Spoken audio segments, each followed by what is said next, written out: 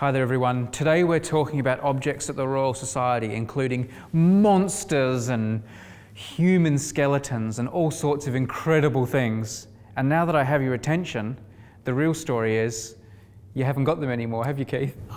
No. Sorry. So this video is all about stuff the Royal Society used to have.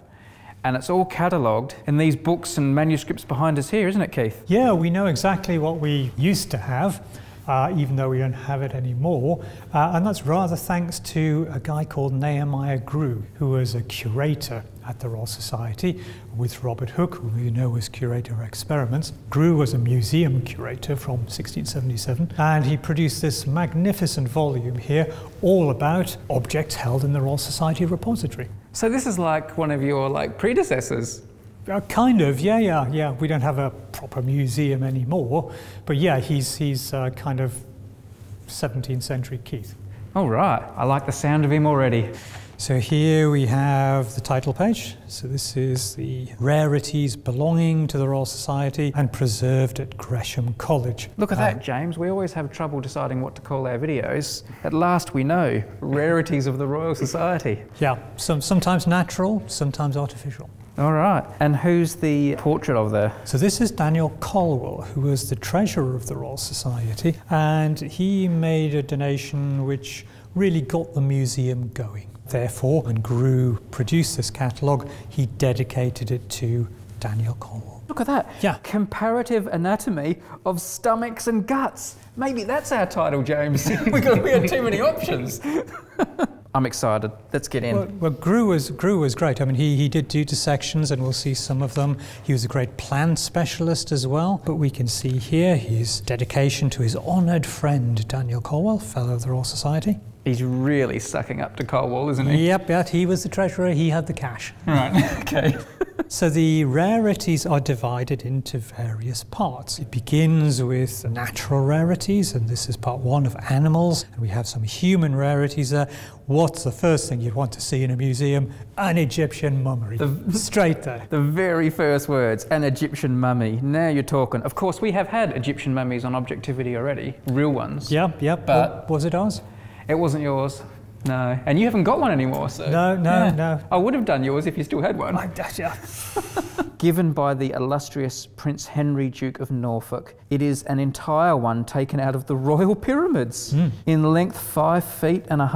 Imagine that if we went down into the vaults one day and you just pulled over one of those big cupboards and said, oh, by the way, Brady, did I show you this 5.5 foot mummy? Yeah, that would be good. So they collected human body parts, of course, as well, which for the time was accepted. These days, of course, far more questionable. And we have a leg of a dodo. A leg of a dodo! Imagine the Objectivity video. I know what you're going to say. We've done one, Keith. You've done a dodo. We've done a dodo. You've done a dodo. I knew it. Not yours. No. That would have been good though, wouldn't it? Largely described in Willoughby's Ornithology. Yeah. More especially distinguished from other birds by the membranous hood on his head. It says here, the leg, it seems, of a certain monstrous bird, 'tis 1/2 foot long. Wow. Wonder what that would have been. But let's move on, because I mean, there's more. Fish. Fish? We know the Royal Society loves fish. All sorts. All kinds of fishes.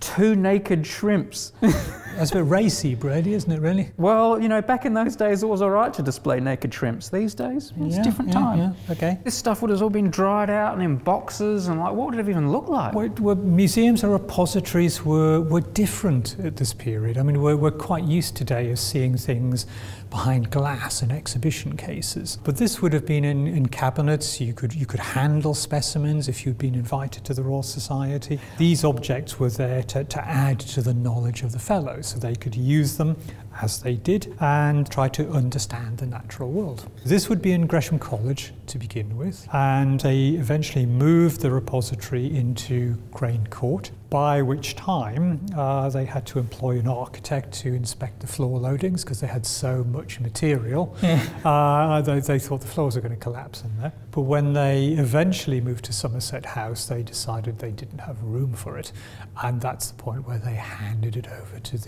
what became the British Museum. museum. I'm seeing things like stalactites and crystals and that sort of stuff. I imagine a lot of this stuff is still in the museum collection hidden away somewhere. You would hope so, but you know, the descriptions are difficult to identify. If you had to identify a green talc spar, the whole piece here is a rude figure, easily broken into rhomboid plates. How would you know one talc spar specimen from another? Yeah. How would you know the one that was in the Royal Society? Yeah. And we know that lots of labels were lost along the way. There is one way you could do it, and some scholars have done this.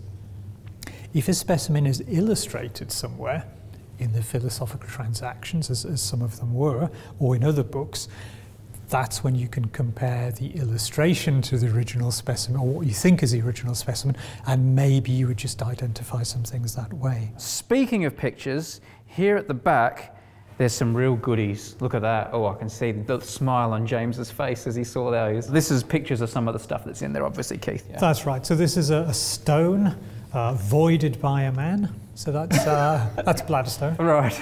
Okay. That's nice. Next to an armadillo. I hope the armadillo wasn't voided by a man. No, absolutely not. So the tusk of a wild boar there. Oh, look at all of that. Think of the objectivity videos you'd have here, Brady. Skin of the buttock of a rhinoceros. Essential for your museum, I'd say. Oh, this is good stuff. This is my favourite, actually. This is a crocodile skeleton. Look at that. Nice. Oh, imagine if you still had that here up on one of the walls, Keith. You'd love that. I'd love that. They had a whale skeleton as well. No. They did, yeah. Some of those fish. Yeah. Like a fish, some starfish. Yeah. Oh, this is good stuff. Snail shells. All right, enough of the shells. They've gone a bit overboard with the shells. You can't have too many shells. Oh, insects, very good. Nah, it's more like it. Beetles. Coconut. Coconut, yeah. Sponges. Sponges and corals. Oh, wow. Oh, here we go. Crystals. Mm-hmm. You're talking about those spars and crystals. Yeah, absolutely. Yeah. Nice. Ooh. Guts. There's the guts at last. We promised you stomachs and guts. The guts of a weasel. Mm-hmm. The guts of a polecat. The guts of a cat. And the guts of a fox.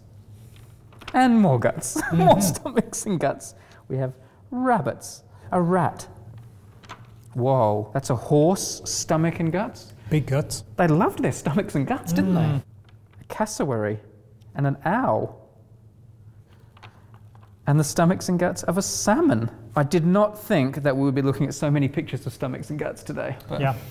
Grew's catalogue is of the 1680s, but of course the Royal Society's repository continued after that, right throughout the 18th century.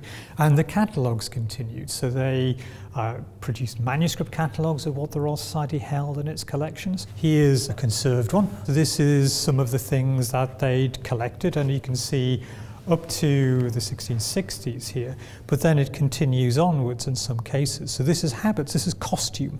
Keith, this doesn't seem very scientific. So they were trying to collect everything from the natural world and all human productions, partly because they were interested in manufactures, arts, what was happening in other parts of the world, how did they do things. They were interested in everything. You can see exactly here, this is some of that material. So this is 1671. Oh, it says habits and weapons here. Yeah, an Indian bow and quiver containing arrows, diversely headed, presented by Mr. Oldenburg from Mr. Winthrop, and Mr. Winthrop is in New England. So this is the New Americas colonies we're talking about here. All right. So this one is quite interesting because this literally uses Grew's catalogue. It says human rarities. So again, it begins as Grew's catalogue does. But here we have an instance where Grew's printed catalogue has been cut up and added to. So this is literally a cut and paste job. So here's some of what they're wanting to add to it as the collection expands. And this is, as we can see here, there's lots more stuff being added all the time. Before, sadly, it was all dispersed to museums or thrown away. Exactly right, or lost or pinched or whatever else happened to it during its history. You have got one last little finale for us, Keith. Well, it is. This is Daniel Colwell, the guy who started it all. So the money man. The money man. All right. So this is the one who Grew's repository catalogue is dedicated to. And we know that this painting did hang in the repository at Crane Court. So this at least is one item from the repository. Possibly the last remaining item that survives from this famous collection. Oh, there'll be more, just scholars need to really go out there and find them. So we can make an objectivity video about all this stuff. Now, before we finish, Keith, one of my favourite things to do is to look at the back of paintings. Okay. And this is an opportunity for us to look at the back of a painting. I just love seeing what's on the back. Let's have a look. Oh, that is nice. That's a real, like, interesting little piece of hodgepodgery, I would call that. They're always dustier on the back than they are on the front, that's for sure. It's well done, though. I like that. That's got real character. Love it. So, all the objectivity films that might have been. I know, if only we were making YouTube videos back in the, what was this, 1600s? Yeah, that's right, yep. 1680s, that would have been great. What a collection. That was the time you wanted to be making YouTube videos. Yeah, with Daniel Colwell. Yeah, well, he could have funded it. He could. Yeah. This video was brought to you by Daniel Colwell. I know you're all really excited. This is probably one of the most famous museum objects in the UK, maybe even the world. Yeah, I'd say top 10 definitely. Top 10. Can I at least carry the box? Yes, you can, yeah. This is amazing. I dare not even open the box, Mark. You do the honours for us. So in these two boxes here, we have the only dodo soft tissue anywhere in the world. In here, we have a skull with the skin on the other side. This is the skin that's been removed from that side of the skull. So that skin came off that side of the skull? Yeah, so that was removed to have a look inside